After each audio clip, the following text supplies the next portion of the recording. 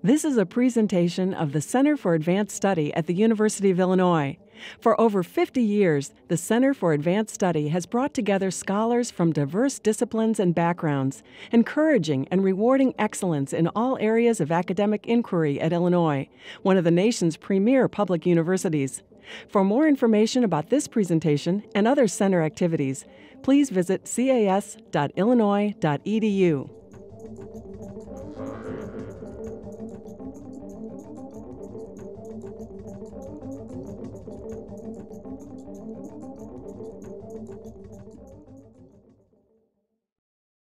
It's an honor to introduce our speaker today, but before I do that, I really want to make special mention of the great work done by my colleague Ellen Moody, that without her, this would not happen, because believe me, I was lazy.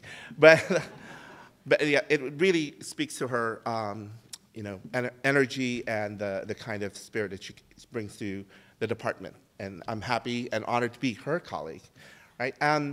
Well, it's an honor to present Tom Boellstorff, who's professor of anthropology at UC Irvine and editor of the flagship journal of the American Anthropological Association, American Anthropologist. And to say that Tom is a dynamo and a force of nature is to downplay the magnitude of his achievements, particularly his 3 elegantly and trenchantly argued books, and not to mention all the other editorial, edited volumes and published essays. These 3 volumes include Coming of Age in Second Life, An Anthropologist Explores the Virtually Human, published by Princeton University Press. The second book, A Coincidence of Desires, Anthropology, Queer Studies, Indonesia, published by Duke University Press, and The Gay Archipelago, Sexuality and Nation in Indonesia, published also by Princeton University Press. These 3 books take us to the gay shores of a Southeast Asian archipelago, to the conjunctive aspirations of 2 fields, anthropology and queer studies, to virtual worlds of avatars and Second Life. We are fortunate to have Tom here, to his former home grounds of the American heartland, being a native of Nebraska, and listen to him this afternoon amidst the hailstorm and rain to speak to us about new worlds and alternative forms of being and sociality. And his talk today is entitled Placing the Virtual Body, Avatar, Chora, and Cypherg. Tom Boellstorff.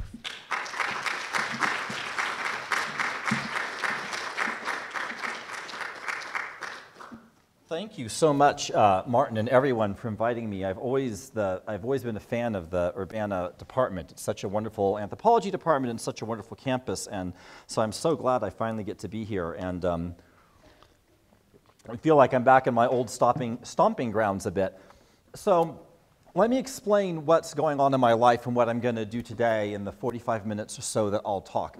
So for the last 3 years, and for a year and a half still to go, I'm editor-in-chief of American Anthropologist, which means I have no life. So I don't get to do any research, which I knew would happen. This is how my life is. And I've published a few articles. I'm actually working on a book with 3 colleagues, Celia Pierce, T.L. Taylor, and Bonnie Nardi, called A Handbook of Ethnographic Methods for Virtual Worlds, because so many people ask us how you do this research. And we owe that manuscript to Princeton by April, so that's keeping me plenty busy as well. So what today's talk is sort of, while I'm too busy being an editor to do research, I get to think about ideas that I can do when in a year and a half I'm done and I get to start doing research again. This is a version of a piece that's coming out in a book next year called A Companion to the Anthropology of Embodiment that Fran Machulis, a former editor of American Anthropologist, has put together. And she asked me to write a chapter about virtual embodiment, which is an issue that I'm interested in. And I use that as a chance to sort of think through some theoretical concepts and some philosophy in the Western tradition of embodiment and what might virtual worlds help us do in terms of thinking about questions of embodiment. That's why the title is such a mouthful, and I'll explain what all those terms mean in a bit. But first, even though there's not time, unfortunately, to do it in the way I would like to do it, but let me just show you, because not everyone, of course, knows what a virtual world is. Let me show you real quick what Second Life looks like. And because it's looking a little dark there, I think it'd be okay to cut the spotlight just for like 3 or 4 minutes, just real quick, because I don't have time to give you a full-on tour, but I just wanted to show people briefly sort of what a virtual world looks like. So here I am with my avatar body inside of Second Life. So a virtual world is different than a social networking site like Facebook, although they share some concepts and some aspects to them. It's different than email. You know, these different technologies have different affordances and different consequences, although they obviously share things as well. So Second Life is a three-dimensional virtual world. Here we are in my house that I built in Second Life. I love building inside of Second Life. You can see the nice waterfall I put in it. And this is where I did a lot of my my field work in Second Life. I would have interviews and focus groups here. You can even see, you know, and here I actually have, for people who are interested in one room of my house, a virtual version of the first chapter of my book, Coming of Age in Second Life, which people could take for free. And you can actually open it and we're not getting sound here. You can actually open it and read the pages and flip the pages and leave a bookmark or whatever and actually read it if you want to. You'll see here I put a nice little logo there to celebrate the fact that I'm here today.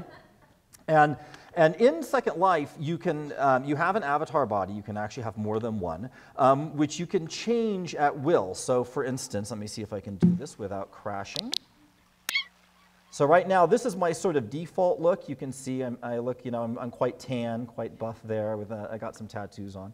But I could change my clothes. I could look like, you know, all kinds of things. So for instance, if I want to look a little different, I can change my look here, and now you'll see me sort of changing in front of your eyes into a nice little mechanical kitty cat. So now here I am as my little mechanical kitty cat, and I can run around and look like a kitty cat. I could look like a woman. I could look like a 50-foot tall monster. So here I am. Hi, everyone. There I am as the kitty cat, you know, looking at you. Or, you know, if I'm feeling in, let me see if I can pull this up. If I'm feeling like a, let me see here, feeling sort of in an ecological mood or whatever, I could change my look again and decide that, you know, I feel today like I want to look like a giant sunflower person. And so I could do that, and here I am with my nice leafy head. Hi, everyone.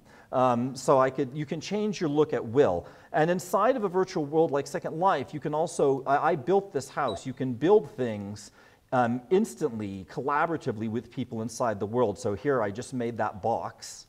And I can, you know, lift the box. This is how I built my house. I could move it around. I could make it into a circle. I could rotate it, do anything I want. And anyone else who's with me right now could see that in real time. And I could move this box that even while I'm sitting on it. Oops, that's part of my floor. I don't want to do that. I can move the box around even with myself sitting on it. And if I created an object like clothing or a house, I could sell it for physical world money. So there's people who've made over $1 million US selling things in Second Life. I purchased this avatar look that you see. So you can give things away for free in Second Life or sell them. And this piece of land that my house is on, you can see here I paid about $50 US from, and then there's a monthly fee based on how much land you own. But you can be in Second Life for free and just have an avatar and not build anything. Here I've been getting having fun in my building. I've built this it looks like a lighthouse that's in the process of falling over.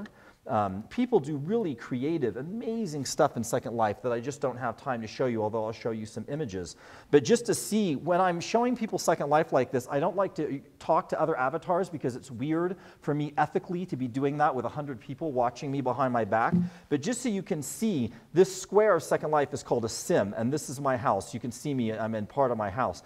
And if we step back, you'll start to see some green dots.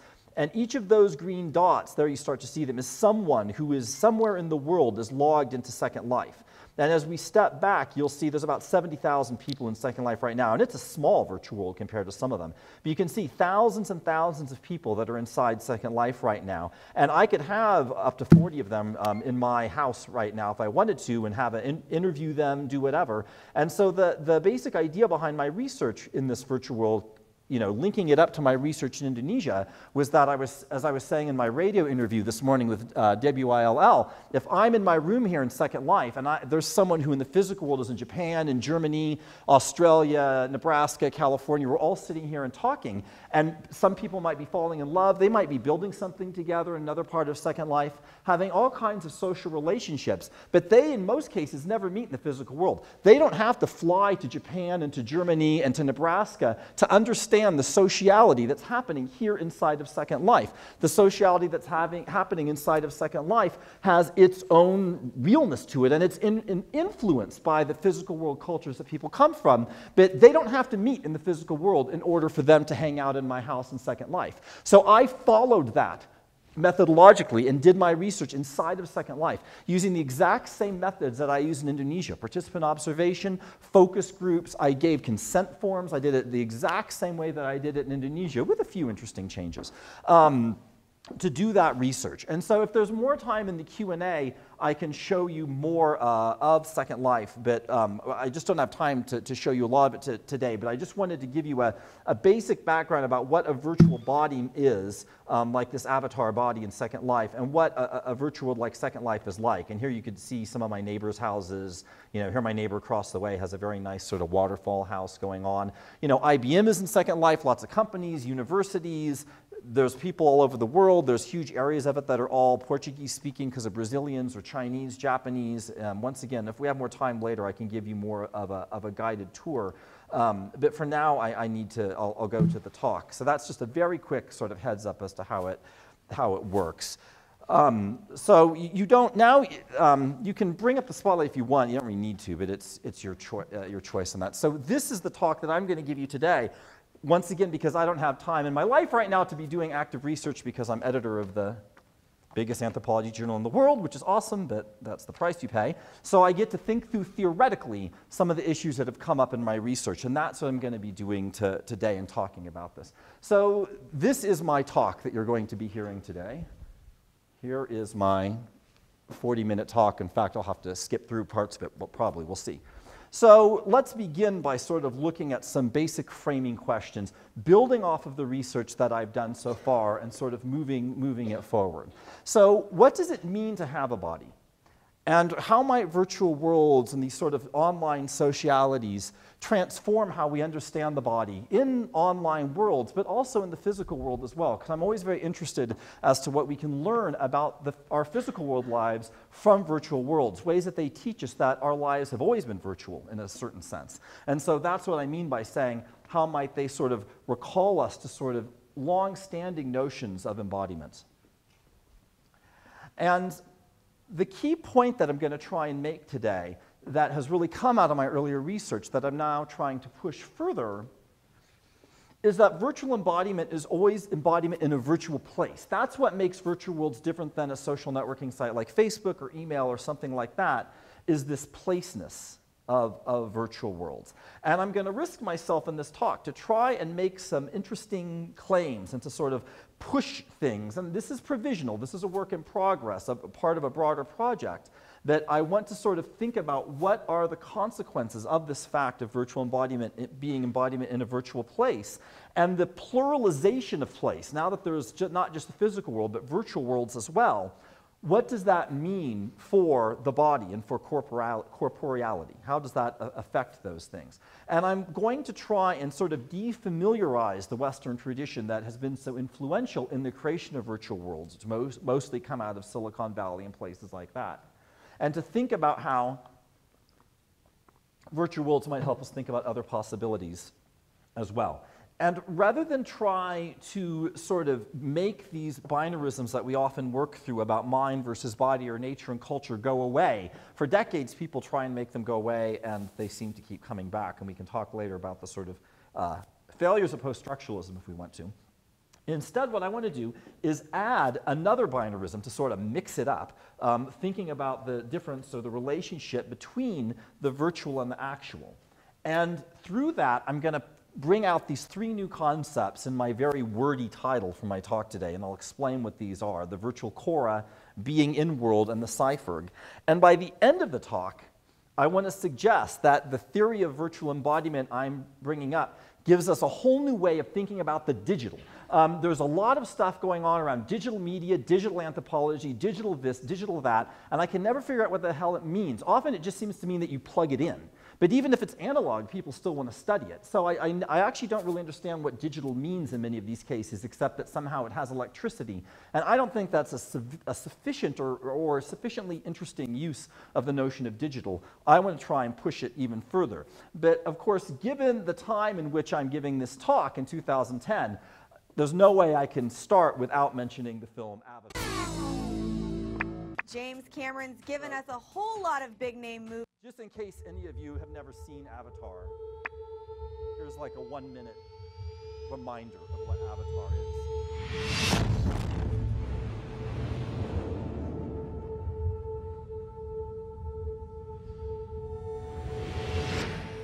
Pay attention to this. It's very theoretically significant, the way that he's using that wheelchair and that robot arm.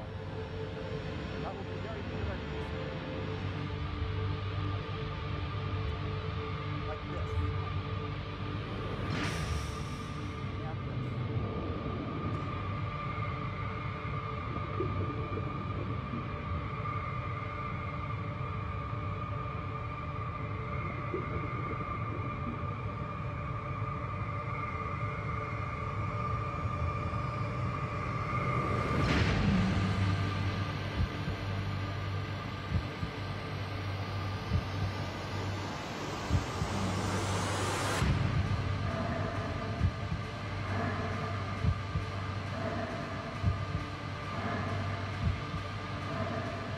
Great.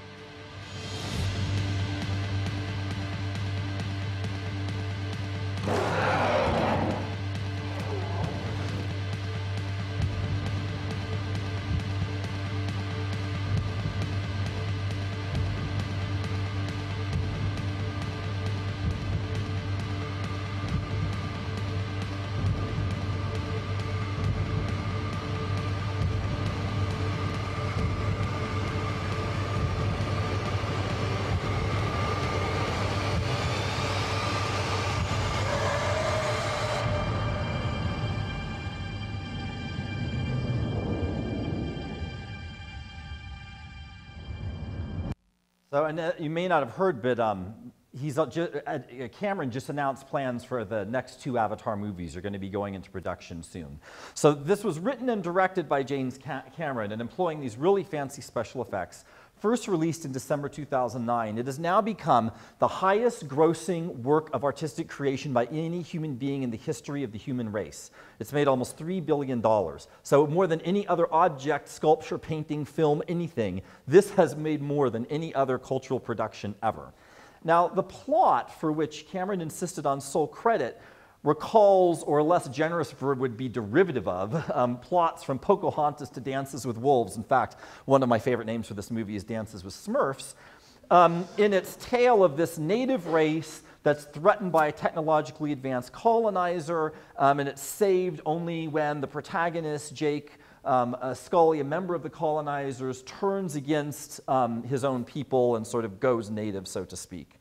Now, Cameron, while he in interviews explicitly does link this to indigenous politics, which is really fascinating, for the movie itself, he allegorizes this colonial conflict, putting Avatar in the future in the year 2154 and locating its the humanoid natives, these blue folks, the Na'vi, on this moon, Pandora, in the Alpha Centauri star system. And you don't need to know all the details, but the basic idea is that the humans have come here to this beautiful place because they're seeking this rare metal that's worth a lot of money, so it's like a mining kind of corporate capitalism kind of thing.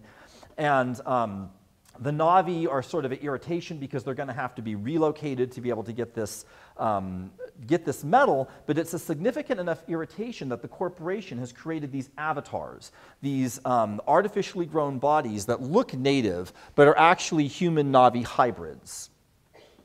And each can only be controlled by the person whose DNA has been used to make them, or an identical twin of that person. In the story, he's actually an identical twin. And they control the avatars by sort of lying in this special bed and getting hooked up to the thing, and then you control the avatars.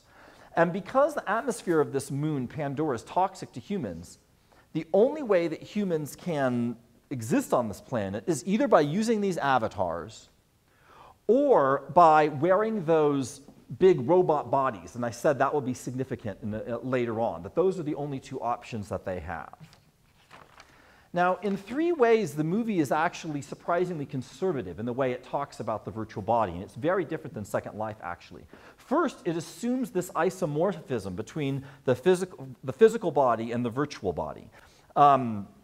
And this is, so people look like their avatars, right? Sully sort of looks like his avatar. Sigourney Weaver's avatar looks like her. So you can't like pretend to be someone else, right? We never see some plot twist where someone else controls Sigourney Weaver's blue Smurf, right? That doesn't happen.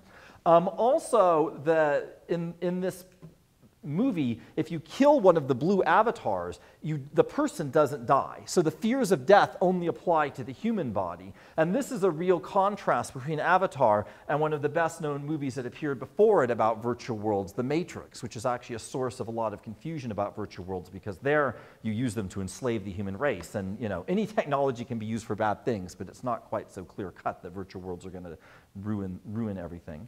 And so that's a second difference. And a third obvious difference is that in the movie Avatar, the avatars aren't online, like I just showed you with Second Life. So they're not really virtual. Even though he's using the word avatar, they're not really virtual. And in fact, I'm going to give it away since it's the biggest film in human history, that one of the big things that happens at the end, close your ears if you don't want to hear, is when Jake is able to sort of go into his blue body and allow his human body to die, which is sort of the ultimate act of going native. It's linked to fantasies of settler colonialism. And that's possible because unlike something like Second Life, which is what I'm going to talk about today, here the thing is physical. So in many ways, this movie is really misleading. But there's one interesting way in which it was absolutely right in the way that it thought about the virtual body, and I will mention that later.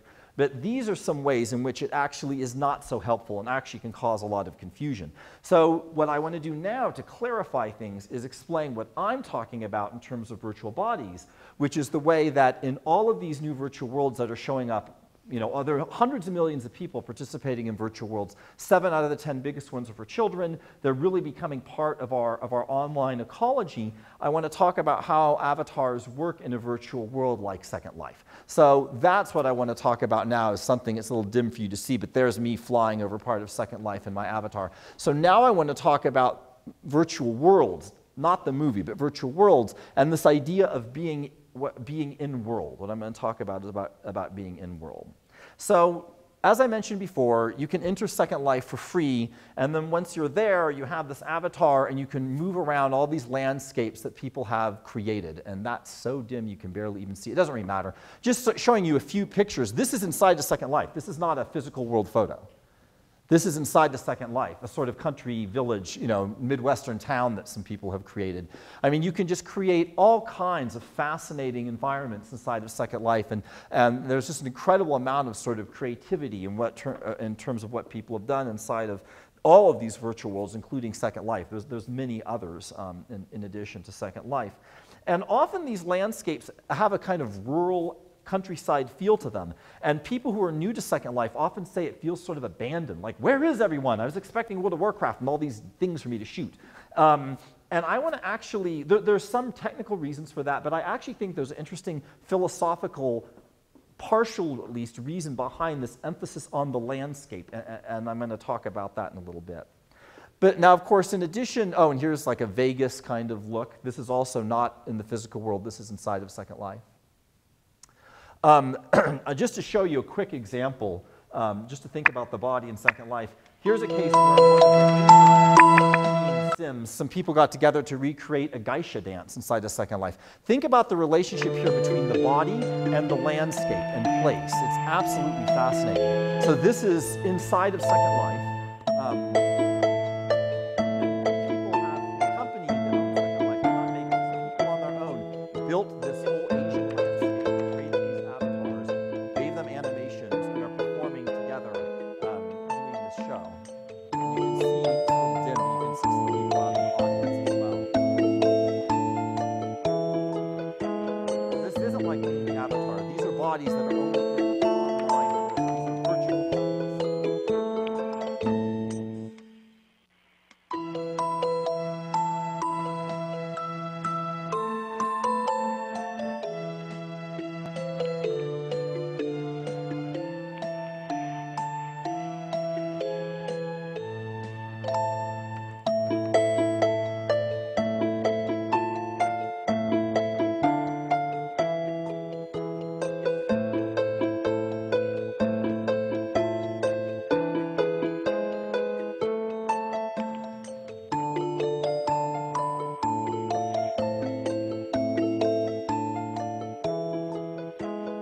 look, here's someone as a giant dog sitting in the audience. Like, it all looks so realistic, and then you look and there's like someone who's like a giant dog sitting in the audience enjoying the show. I won't show the whole thing. I just wanted to give you a taste of that.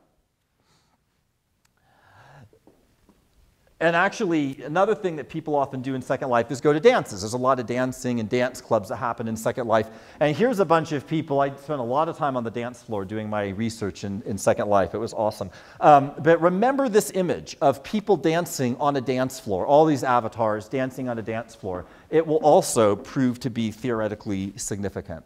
So this is actually a meeting at the Transgender Resource Center for people who are thinking about changing their gender in the physical world, and they live as the other gender inside of Second Life to see how they like that. And there are people who are in this organization, people I know who actually feel that their Second Life avatar is more real than their physical body because it's more in line with how they see their gender identity. So obviously, this idea of the avatar is very important, and avatars can appear as any ethnicity, any gender. They can look like an animal. They can do all kinds of things. Often they do reflect physical world notions of beauty and status, but not always. There's plenty of avatar looks that don't just do that. There's physically disabled people who in Second Life have avatars with wheelchairs, like the Wheelies group, because they feel that's part of their body, and they want to have that inside of Second Life as well. And so you've just got this incredible flexibility of avatar embodiment. So, you know, you can't do this in the physical world where you could change your clothes, but in the physical world, you couldn't just click a button and change your race, right? And immediately look like a different race. That's something that's not doable in the physical world. And not everything about virtual worlds is new, but some of them are. The fact that they're changeable and that you can have more than one avatar body, you can have more than one account inside of Second Life, all of those kinds of things. And just to show you, here's my default look I just showed you in Second Life, and just to show you just a few of the avatar looks that I have inside of Second Life. There's my kitty that I showed you. There I'm a Dalek from Doctor Who. There I'm a sort of elf, you can't really see me very well. There I'm a kind of sea dragon kind of thing, I just sort of liked it. Here I'm a female jellyfish person. Here I'm a kind of living tree, once again it's a little dim. If all three bulbs aren't on, can you make sure they're on? Because it's a little dim. Here I am as my little daisy person. Here I am as like a cartoon cat. Here I am as a little baby penguin with a little popsicle. You can't quite see it there. Here I am as a Japanese anime character. Halloween is awesome in Second Life. It was just Halloween because like you go to parties and what you see just blows you away. Here I am as a giant tree, and then here I am as a 200-foot tall dragon with giant wingspans. That's an awesome avatar look. But yeah, if you can turn up the brightness just a bit, that'd be great. It's not crucial. Now, not everyone makes use of all these possibilities inside of Second Life, but many people do. And just to give you a couple examples, because once again, I only want to try and go for like another 20, 25 minutes, is to just tell you a couple quick stories of examples of interesting things that happen in Second Life around avatars and the virtual body. Although a lot of what happens in Second Life is very mundane, and as an anthropologist, I'm actually more interested, frankly, in the mundane, but sometimes the extraordinary can be interesting as well. And these two stories are ones that Second Life journalists have told, and so they're unusual stories that actually depend on knowing something about the physical world life of the people in question. But they sort of point up some interesting possibilities, just to mention them.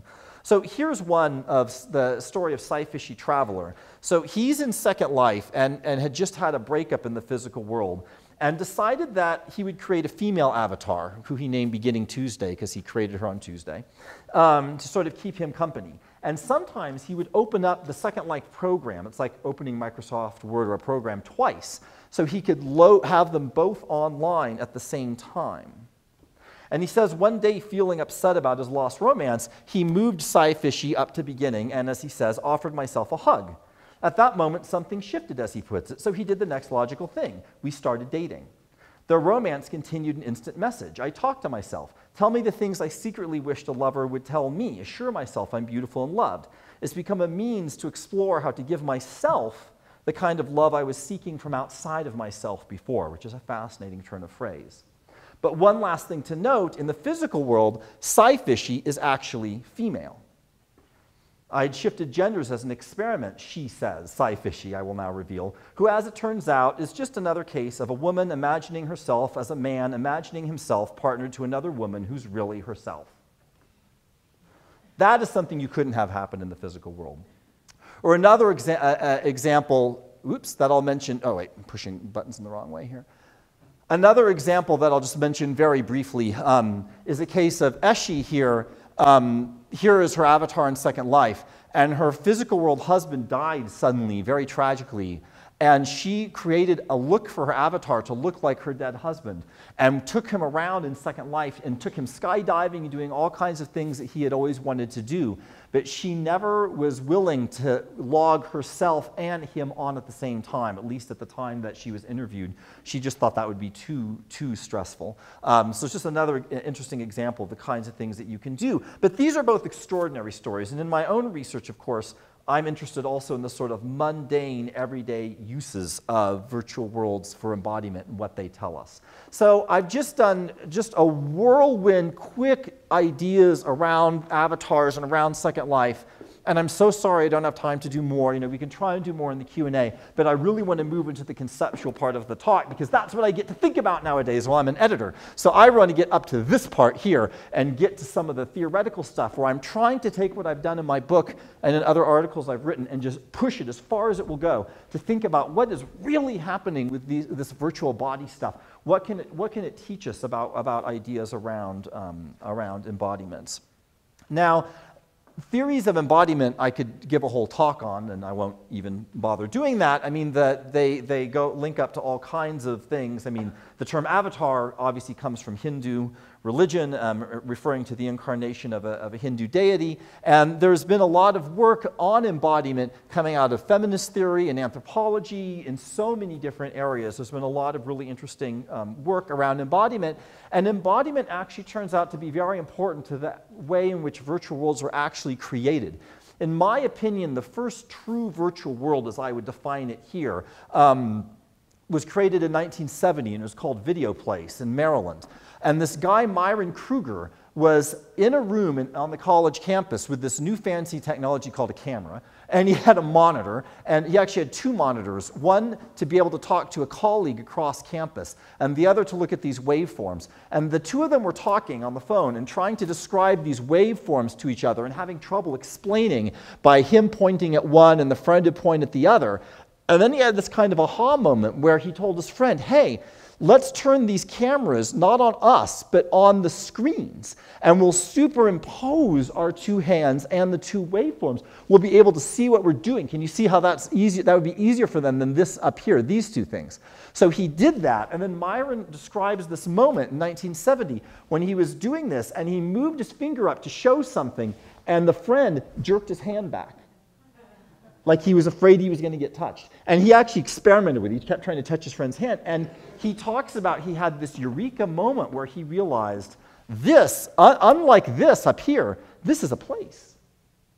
This is a virtual place. That's why he eventually called the thing he made from it Video Place. He said this is a place, and it was around embodiment, and these two hands touching. Pay very close attention to these two hands with their fingers touching. That is extremely important. I know it sounds crazy, but it is extremely important that there are two hands pointing at each other here. I swear to God, this is going to be incredibly theoretically important later. And this was the moment when he sort of realized it was possible, and actually, in his book about this, he tried to imagine what a virtual world might look like 10, 20, 30 years later. He called it a mega environment, and you know, it doesn't look like Second Life or whatever, but notice how important bodies are to it. Right from the beginning, avatars, the idea of virtual bodies, but in a place. In a place.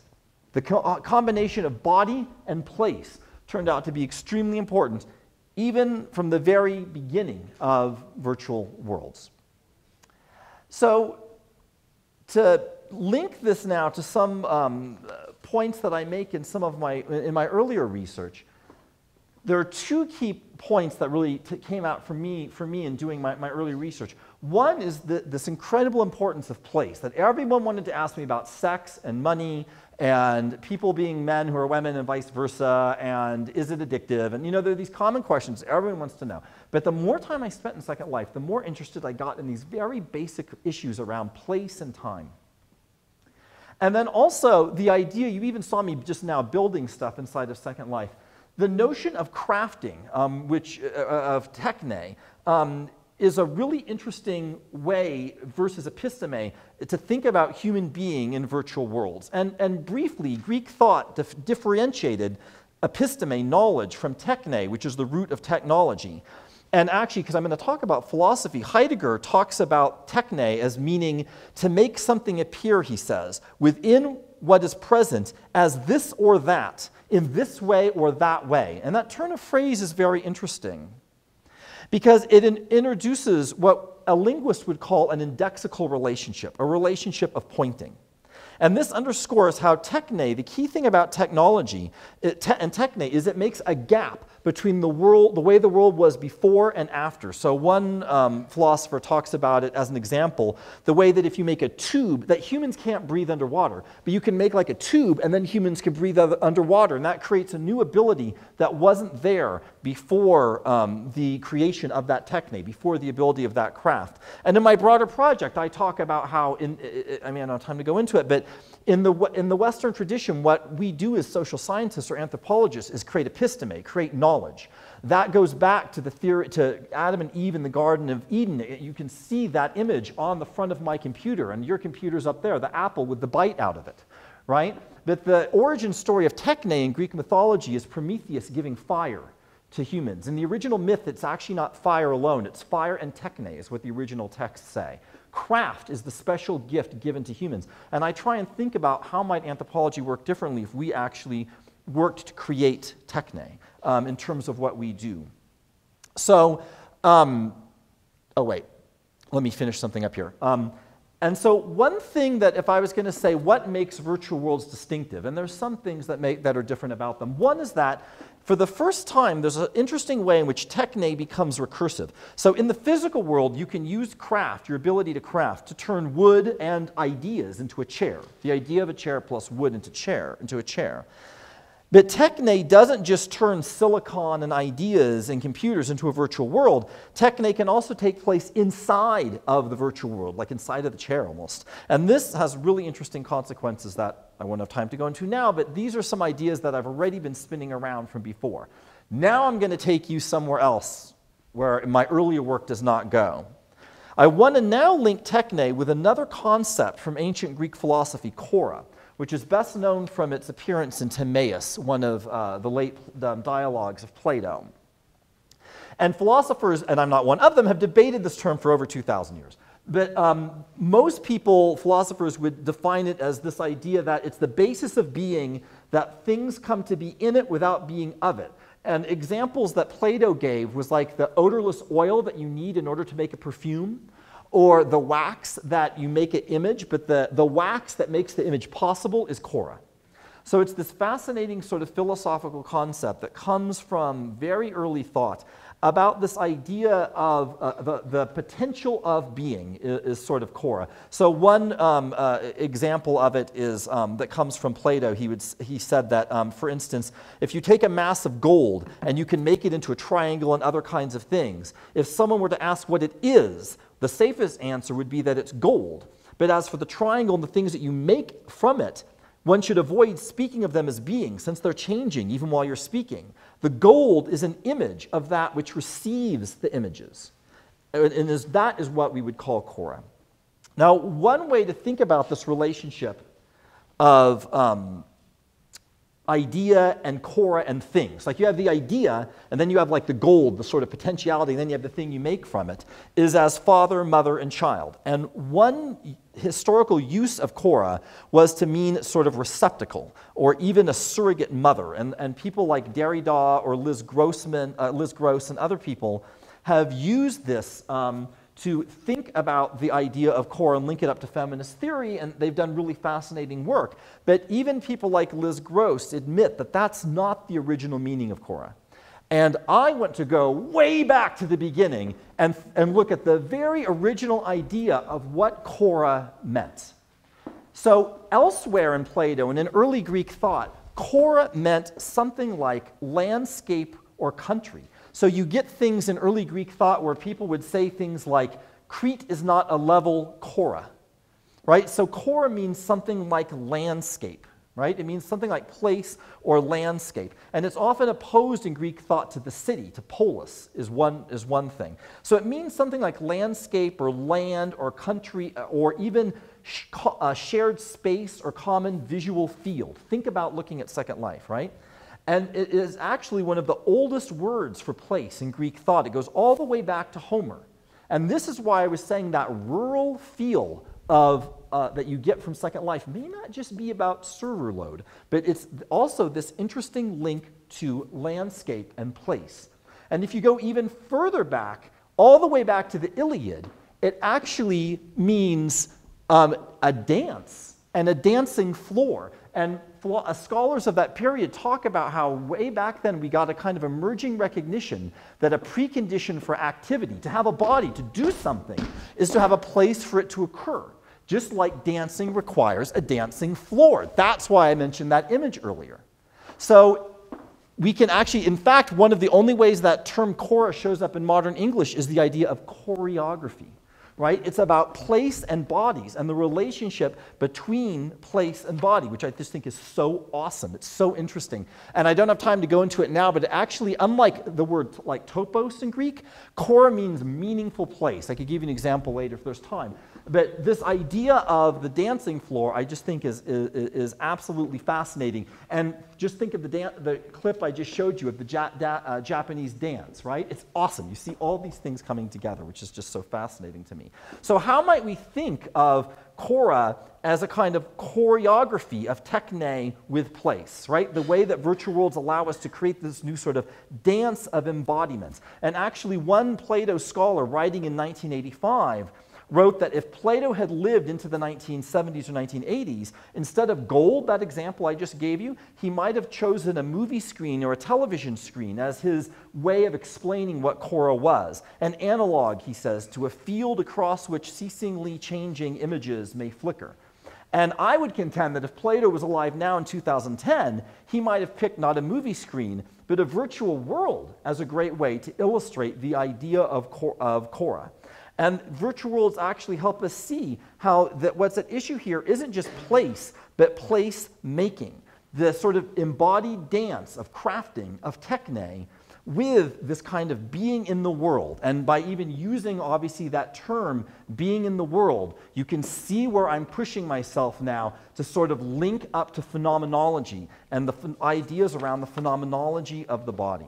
So I want to say that there is more to the virtual body than just avatars. It's about embodiment in a place. And in virtual world studies, and even in everyday life in virtual worlds, there's this new term where people talk about being in-world. That I'm in-world right now or I'm going to log off. And what I do in the longer version of this paper, which I won't obviously go into now, is what happens if we take this idea of being in the world, which is crucial to phenomenology, that the idea that embodiment is always being in the world, like a dancer on a dance floor. That embodiment is always emplacement. And in the longer version of this paper, I bring up a lot of phenomenological work to sort of show this and to sort of bring this out. This idea I'm talking about now about being in world when there's now more than one world to be in. Right? And actually, as one phenomenological scholar talks about how the body can no longer be regarded as an entity to be examined in its own right, but has to be placed in the context of a world. And what's so interesting to me about virtual worlds is that now the worlding becomes pluralized in a really interesting way.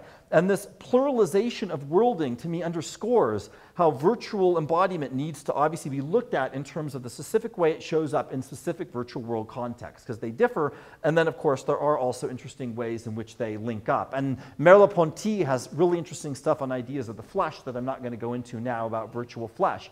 But this is the big thing that that movie Avatar got right, was that the avatars were on Pandora, that it saw that emplacement is essential to embodiment. And given the fact that I'm playing around with Greek thought, it's so awesome that he decided to name the planet Pandora, right? He also went back to early Greek thought. And Pandora, I mean, what an interesting figure, right? This all-giving first woman who brought evil, but in many of the story versions of the myth also brought good into the world, is just a fascinating an interesting link up to that issue. And actually, as I mentioned to you earlier, I wanted you to really pay attention to that there are two ways to embody, to have a body on Pandora. You either have to like wear one of these big suits or like the mask kind of thing, or you go into the tank thing and like control one of these blue bodies. And that's actually a really awesome way to differentiate the difference between the avatar and the cyborg, which is a well-known figure from Donna Haraway's work and other people's work in science and technology studies. So in distinction to an even earlier concept, the android, right, like Data from Star Trek: The Next Generation, the cyborg is part human and part machine. It's predicated on relationships of interpenetration and attachment, like a prosthetic relationship between an arm or the remains of an arm and then a cyborg arm, right, which a machine arm would be put on it. So it's based on the idea of attachment. But in contrast, an avatar is not predicated on attachments.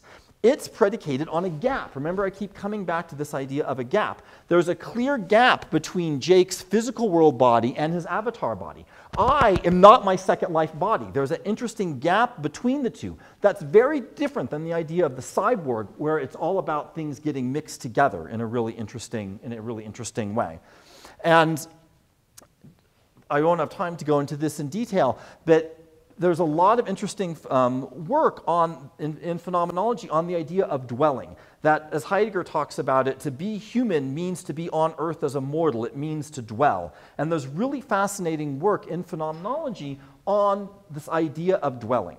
And it's not coincidental, I think, that even that very early world video place and many other, like think of World of Warcraft, all of these places, many of them, even when they don't have it in their name, emphasize this idea of virtual dwelling, of dwelling in a virtual place. So one of the real take-home points I'm trying to push here is that embodiment is always about a kind of emplacement. And what makes virtual worlds interesting is not just that I can be a cool dragon or a woman or whatever, although that's all really interesting, but that the virtual body is in a virtual place. And that relationship between place and body is a fascinating area for further research. And as you can see from this whole talk, I'm really pushing myself here to be in a question space. I'm really thinking about what I research in a year and a half when I'm not editor anymore, in terms of what might be some interesting things I myself could do to think about this relationship between place and body, because I think getting a better understanding of this could also help us think about embodiment in the physical world. I think that's a great way that we could actually use virtual worlds to think in new ways about the physical world. So now I just have two. I'm coming up towards the end, and I know I'm throwing a lot at you out here, and we can talk more about it later, but this is my life right now. I get to think these thoughts because I don't have time to do research. So now I want to push this in a whole even further, to think about this idea of the relationship between a body and place, right? That's what I'm talking about here now, hopping around. In terms of indexicality. Remember, I mentioned Heidegger earlier about this idea of being in the world as being sort of in this place or that, right? As Heidegger said, C.S. Peirce, a lot of other people talk about that. And as a linguist, we would call, I was originally trained as a linguist, we call this an indexical relationship because it's pointing at something, right? The meaning of the word chair has a certain meaning. The meaning of the word this or that doesn't have any meaning outside of a particular context of pointing. And linguists call these deictic or indexical terms. And Heidegger emphasized this relation of pointing that lies behind the mutually constitutive being of body and world. And this is this idea, that to me, what's so interesting about this is that it's based on indexical relationships. And obviously, well, not obviously, but this relationship of pointing, an indexical relationship, I mean, that comes from the word for the index finger, right? Because an indexical, I was just doing it without even thinking about it, right? That means an indexical relationship. And the word digital originates from the term digit. So this is where I want to think about digital in a new way. Not just about it being something you plug in, but digital media or digital anthropology, digital whatever, as being about relationships of pointing, of digits. Think back to that image from Video Place of the two fingers pointing at each other. That's why that to me was so fascinating, even at that early stage, was this idea of indexical relationships between body and place as playing a crucial role in what the virtual body means. And In my prior work, I've talked about how the gap between the virtual and the actual is extremely important, and you just saw that in the way that I differentiate the cyborg from the avatar. And this goes back to the idea of digital code versus analog, is that it's zeros and ones, right? There's a gap between the 0 and 1. Computers can't work without gaps. They need the gap between 0 and 1. That's what digital originally means in computer coding, as opposed to the analog kind of way of recording data. And this is also like the gap between fingers, right? This notion of a gap and this pointing relationship. This gives us an idea of a relation of pointing that draws together digital and indexical in really fascinating ways to me. And this allows then, because I mentioned earlier that one of the unique things about virtual worlds is that you can craft inside of them, it allows this pointing, this indexical relationship, to become recursive. It allows virtual embodiment to be digital in the sense that it allows the digital to point at itself. And I love comparing this image from the Sistine Chapel, right? Of the creation of man, right? The creation of Adam by God, where God is using the finger and the pointing relationship. But if you look closely at the image, the fingers don't touch, right? Because God and man are separate. That distinction between the two fingers, that gap, is extremely theoretically significant in this tradition to thinking about the body and creation and crafting and techne. And it's fascinating to compare that with the image I just showed before of the pointing relationship that goes back to the very early days of virtual worlds. But what's so fascinating to me here, without even meaning to do it, here we don't have God versus man. Here we have two humans of equal status. And so the fingers don't have the same power relationship of the strong pointing hand and this kind of limp, person being created. Instead, you have mutual constitution. The two fingers are pointing at each other and creating place through that pointing relationship. So to me, it recalls not so much Michelangelo, but M.C. Escher. Right? This relationship of constitutive pointing that brings into world, like dancing brings a dance floor into being, this choreography or choreography of the body, of the virtual body in this case, that can bring these things into being. That it allows it to point at itself in this way. And so this is something that I'm interested in thinking through in more detail in my future research about what this might mean for embodiment. And then the last of the sort of crazy terms, and I've just got about 4 minutes left to go and then I'll be done, and then we'll have a little time for Q&A, or I can show you more Second Life if there's time or whatever you want to see. I found it helpful to turn to another phenomenologist, Karl Jaspers, who's a sort of underrated phenomenologist in my opinion. And he has this interesting idea that he talks about of the cipher. And the cipher for him he has all these philosophical definitions of it, but he basically means it as, he calls it an objectivity permeated by subjectivity in such a way that being becomes present in the whole. Now, the word cipher comes from the Arabic word for zero, right? The binary 0 to the pointing 1, right? So it's a digital concept. And cipher, the original term cipher, actually means a symbol that has no value by itself, but only gains its value based on the things that it points to. So for instance, if you add, because it means 0, if you think of 10, 100, 1,000, 100,000, those zeros don't have any meaning in and of themselves. Their meaning comes from what they're next to, from what they point to, right? They have this kind of indexical relationship. And he talks about this idea of the world of the ciphers in his broader project, which I don't have time to go into here. But I would like to play around with this idea, not so much of the cyborg, because as I mentioned earlier, this is not about cyborgs at all. Avatars are quite different. But one way to play around with it might be not the cyborg, but the Cypherg, as the kind of avatar subject of these in-world virtual places. This, to me, is a really interesting place that I want to think through theoretically, but also ethnographically in my future research about this relationship between signification, particularly indexical, not symbolic, but indexical signification, embodiment, and place. And that this idea of the recursive indexicality is, to sort of make a pun on it, the sort of point of the virtual body itself.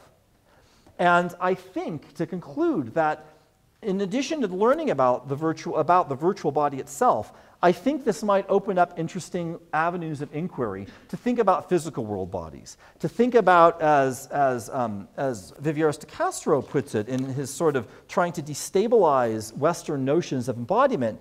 He notes, for instance, that the Amerindian emphasis on the social construction of the body cannot be taken as the culturalization of a natural base, as it is in the West, but rather as the production of a distinctly human body, meaning naturally human, which is just fascinating.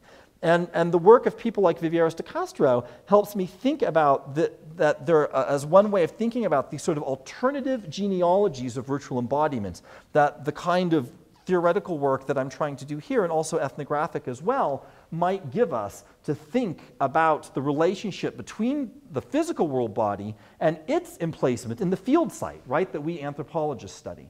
And to think through what new possibilities might exist for embodiment when it is not just culture that can be multiple, because anthropologists have been doing that for over 100 years. Multiculturalism, we talk about multiplicity in terms of culture. But what might be at stake when the world becomes multiple as well? What are some possibilities that might raise is once again an area that I'm really interested in thinking through in more detail. I always close with these slides because people often ask me about what is the future going to bring, and I wish I had a time machine, but I don't. I don't get to study the future. This is the McDonald's webpage from 1996. I think they paid like, $5 million to have the best minds at the time design it. I mean, that is high tech. Look, you could click on the golden arches. Isn't that awesome? That's from 1996. This is Twitter. Now, Twitter is actually, or Facebook, is actually very simple.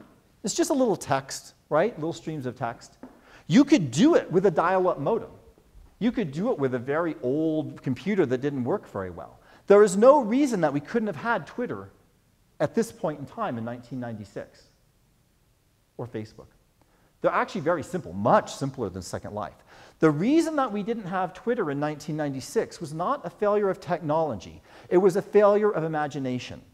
We could not imagine what would be possible with this new technology called the internet and called web pages and all that kind of thing.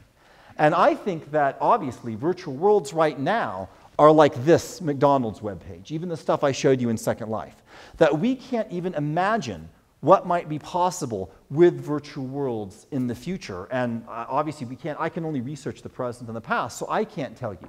But what I've tried to do today, just by thinking through, pushing myself as hard as I can to think theoretically about what does it mean to have a virtual body, might give me some ways to think about designing future research that will help me get a handle on how these fascinating new spaces of human existence, what they might hold. Because I think at stake is nothing less than the notion of the digital, but also our questions of future relationship to technology. And I have a little clip that if there's time later I could show that raises some of these questions, but I won't do that now. I'll just stop for the moment, and then if there's time I can always show it. So thank you so much for that, and let's have some questions or discussion.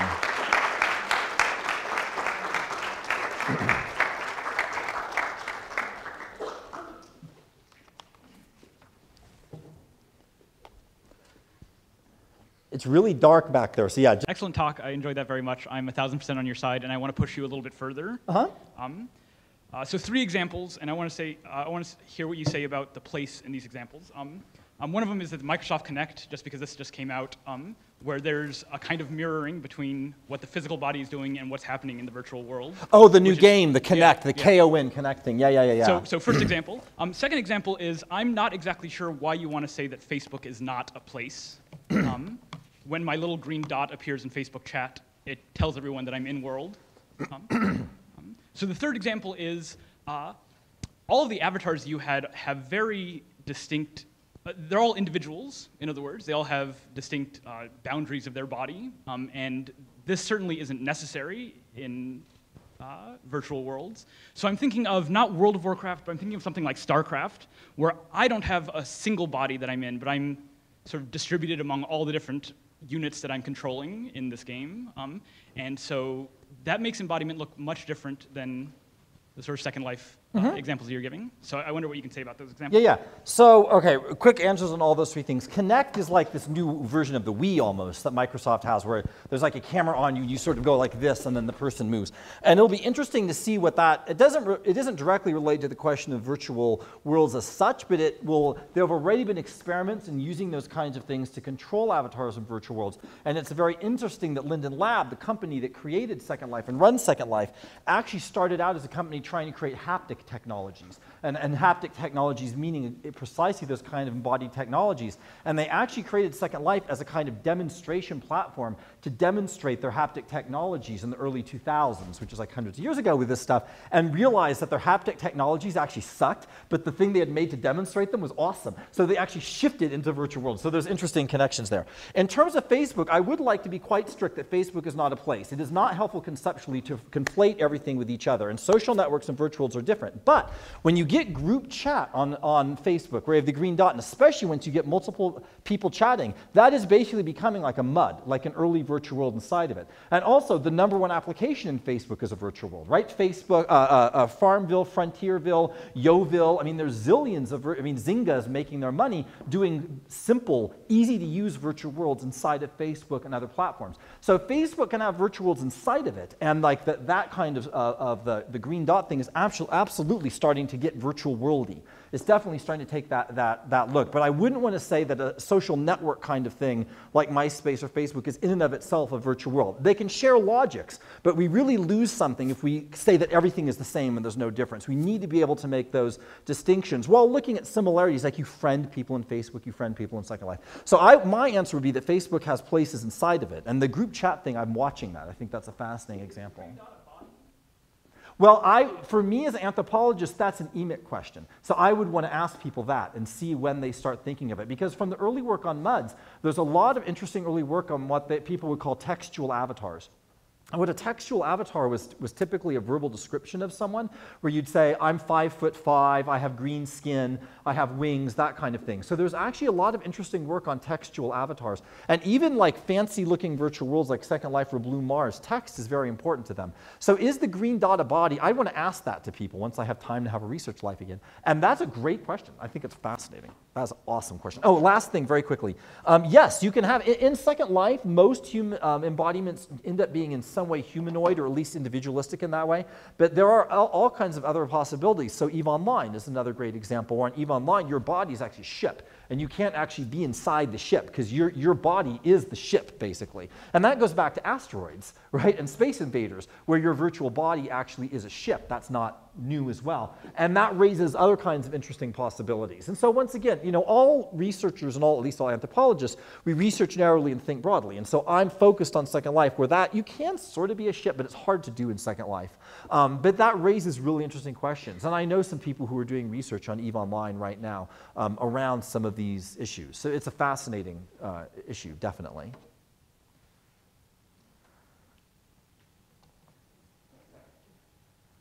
Thank you also for your talk. So my question also has a little bit to do with the haptic. With Peirce, the notion of the index, you pointed primarily to the deictic, right, the shifter. But there's also the notion that, for example, we always talk about in photography in terms of the contact, the physical trace. So I just wondered how you could think in terms of that gap, in terms of, the index as something that has a physical relation. Does that become actually the digit that is on the mouse? I mean, how do you then talk about the fact that there's a body that controls whatever physical interface there is to actually make the Second Life character move?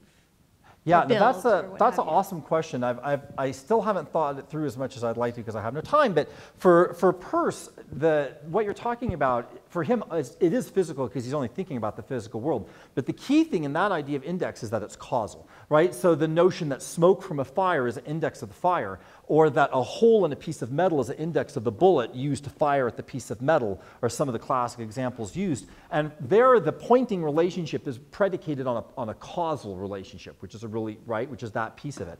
And so in this case, when I'm talking about the recursive indexicality, there's the causality thing that you are creating and making stuff inside of Second Life, like when I was making, making stuff inside of it. So to me, it has to do with questions of causality is an interesting place where I would like to think through more that idea of indexical relationship. Because you're right, it's not just about that sort of non-semiotic shifter, in Silverstein or Jakobson's terms, but also part of that shifting is about a causal relationship. And so how does that causality work, especially with techne and this emphasis on crafting that I see so much, is a really interesting issue. And I wish I had thought it through more than that. But in a year and a half, I'll get to think it through more than that. But you're right, it's a fascinating issue.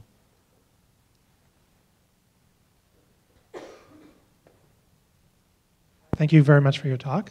I wonder if you might reflect a little bit on the question of metaphors, and particularly metaphors in our interaction with the digital.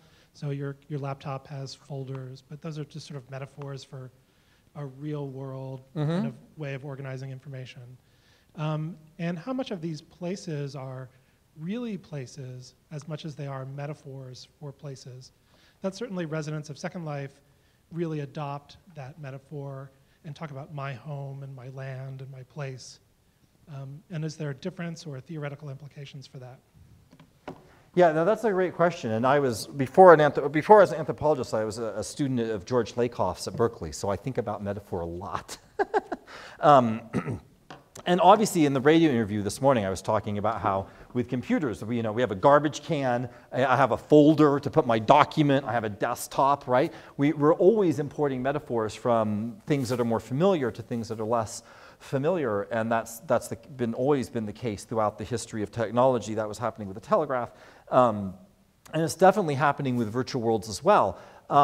But not everything is a metaphor in that sense. So to me, the placeness of a virtual world is not simply a metaphor, because that is a place in the sense that you're having some new kind of synchronic and asynchronic social interaction happening in that place that isn't predicated on having to meet those people in the physical world or that kind of thing. So I don't want to say more than just metaphor, because as a Lakoff student, I know metaphors are real, right? I would never oppose the metaphorical to the real. And the places, to me, what makes it confusing, I would say that it's not metaphorical, the sense of a place in Second Life, but it's so chock full of metaphors, it's very confusing, because there's a blue sky, there's green grass, there's water that flows downhill, there's walls. I mean, there's so many metaphors. It's just awash in metaphors. But I wouldn't reduce it to just those metaphors, because metaphors are often used as conceptual handles to better understand an X, and the X is more than just the metaphor. There's more to computers than just trash cans and desktops, even though we're using those metaphors to understand our interactions with computers. The computer is not reducible to those metaphors, if you see what I say. Although, of course, those metaphors shape the way that people interact with computers. They think about a garbage can or a recycle bin in a particular way based partially on people's physical world experience with garbage cans. So metaphors do have consequences, to be sure, but I wouldn't want to just say that virtual worlds are just nothing but a metaphorical projection of a physical world that's real. That's why, like in my book and everything I do, I never say real world versus virtual world. I say real versus actual, following Deleuze, or real versus physical, virtual versus physical, or virtual versus actual. Because as one scholar put it, we don't want to imagine a real world that's computer-free. I mean, it is real, absolutely. And that's then what's so interesting, is what does real mean?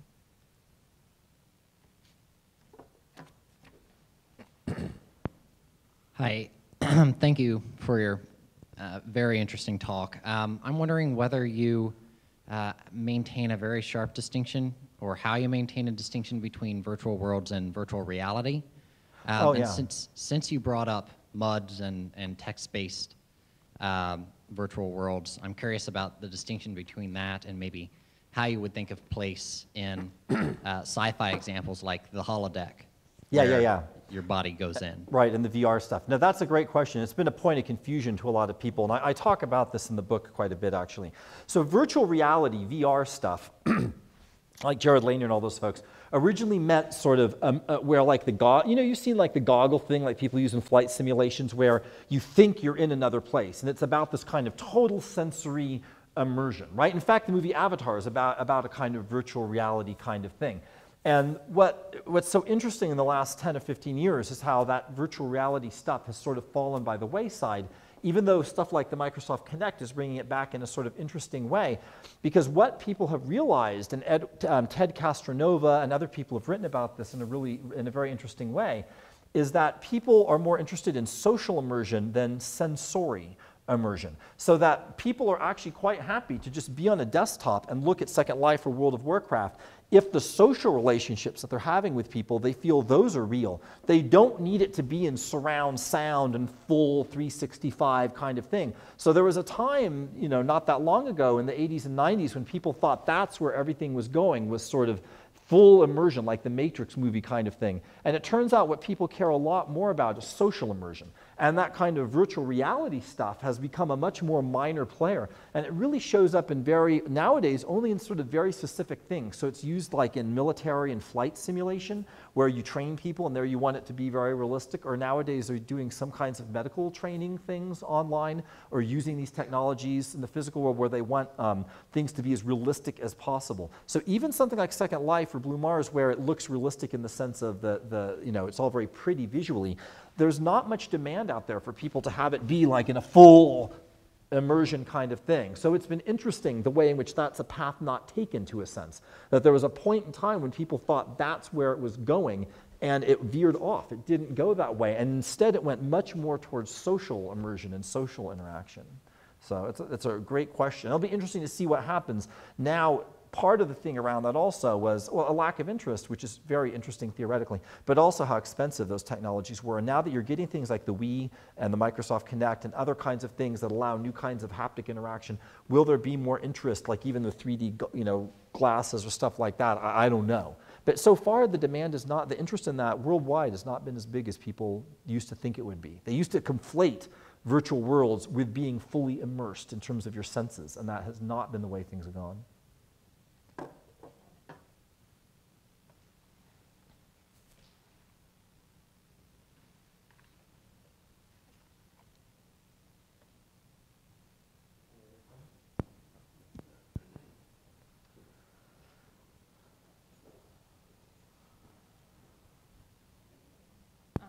Again, thank you so much for that talk. It was fascinating. I just I really look forward to seeing how this idea of embodiment and emplacement is going to be challenging like the field itself, ethnography, creating a world that's amazing, instead of inserting yourself into an already pre-existing world. But my question has to do with the idea of borders. So I'm coming from like the humanities, where we're kind of obsessed with borders, how it allows for certain things to happen. So I'm wondering, you were talking about these worlds allow for multiple places to exist at once, as well as people from different parts of the world to be in the same place. And I was just wondering, is it going to be just a celebratory observation of how borders are becoming obsolete in a sense? I was just wondering if you could maybe comment on that concept. Sure. Well, 2 points on that. First, as Martin, I think, mentioned, my first 2 books are on gay Indonesians, and I was in Indonesia a couple months ago, and I still do that research. And I continue to be surprised by how many things are common between the 2 research projects. I really designed the Second Life project to be as different as I could make it. I wanted to try something really different. And in Indonesia, when I would hang out with gay guys and women, but for a moment taking the gay guy sociality, like in Java and Bali, men would take these certain parts of a park at night, and they'd be hanging out. And this particular one, like names for them, I'm not kidding, are places like Texas. There's one called Califor for California. There's one called Brasil. And they had this sort of imagined geography that overlaid the city of Surabaya. That was a gay space, a queer space. And that people would actually say, I'm not at this park right now, I'm in Texas. And Texas is a place, but made into a new place because of those gay bodies and that gay social interaction happening there. And people would say, in a sense, it's not there during the daytime. It comes into being when we go there. And so the idea that embodiment creates place, that's one reason why I'm so interested in the notion of Chora, is I don't think is new to virtual worlds. I think virtual worlds like throw it in your face, but I think it's actually there elsewhere. So that's something that is just so interesting to me in terms of my projects.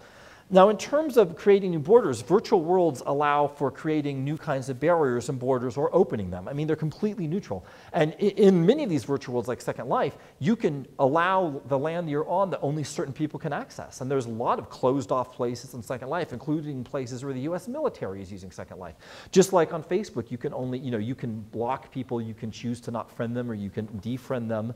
Or one of the new verbs I learned from my undergraduates in the spring, I had a couple undergraduates do research on chat roulette, if you don't know what that is. But Facebook and Facebook and Second Life and gave us this new verb of friending, right? Friend has now become a verb. But in chat roulette, if you see someone and you don't like them or you don't like looking at their penis, whatever it is that they're doing, you next them. And so there's nexting happens in chat roulette. So next is now a new kind of verb. And nexting is a kind of border making as well. And so you can definitely have new forms of borders. It really depends on what we do with them. And something I mention in the book and elsewhere is a real area for concern is that you can have a virtual world like Second Life that is nonprofit or jointly controlled by the participants. In fact, there's these experiments called OpenSim, where they basically reverse engineered the Second Life program to create sort of public areas. But almost all of the virtual worlds, including all of the big ones and all of the ones for children, are run by for-profit corporations. And those corporations have power inside of those places that, Indonesia, where I've spent so much time, the former dictator Suharto could never have dreamed. As I mentioned in my radio interview earlier, Suharto could, ban homosexuality if he wanted to, or do this or do that. But he couldn't get up one morning and say, I think I want gravity to pull upward today. Or I think I want people to, have blue grass instead of green grass. Or in Second Life, you can make groups to group people with friends. And originally the limit was 5, and then it changed to 15, and then it changed to 25. And part of that was about the technology, but then they could take it back to 5 if they felt like it. The only risk would so many people leave that it would become unprofitable. But in theory, the controllers and owners of virtual worlds have power over the sociality. And I've asked, in my book and elsewhere, what does it mean, for instance, on something like in many of these places, that you can friend people, but there's no category of best friend? That there's only one kind of friend. What does it mean that in Second Life, you can have a partner who's male or female, homosexuality is allowed, but you can only have one, so polygamy is not allowed. And I talk about this as the relationship between platform and social form. How does the platform shape the social form? And it doesn't do it in a deterministic sense, like we're robots, but it definitely has influence. And this issue of borders is just one piece of a broader issue of the relationship between platform and social form that I think we need to be very vigilant about, especially because so many of these virtual worlds are for kids, and they have a level of control that is way beyond Second Life. Second Life is very open-ended. They really chaperone those kids' virtual worlds, and what they allow kids to do and not do, I think we really need to think about, because there's things about that can be very problematic.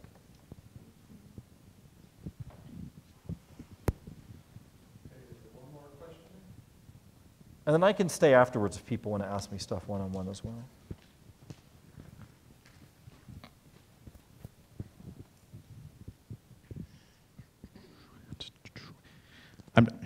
I'm a little conflicted about your statement saying that Facebook and Twitter could have existed in these previous moments in technological history, and so I wanted to hear you talk a little bit more about it. And what I have in mind is the way that you account for how these spaces are in part a product of who populates them and who is able to populate them, because there's part of what makes Facebook is who gets to populate it, and it's especially important given its history of being limited at first to Ivy Leagues and then college users and then general users.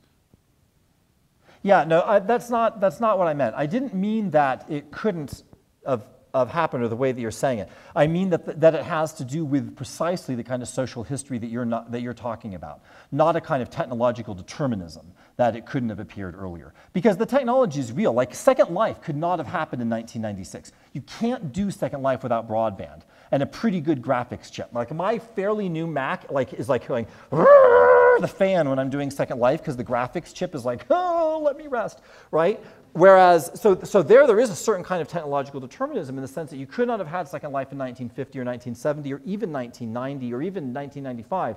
You really need broadband access and a certain kind of computer to be able to do it. And I'm trying to make precisely the point that you're making, that with social networking sites, that's a case where It was not technology narrowly conceived. Just like, we could have had eBay or Google or many of these things earlier from a raw technology point of view, but what was at stake was precisely what you're talking about. Forms of sociality, including forms of social exclusion and prioritizing that allowed the kind of inventiveness for these worlds to come into being.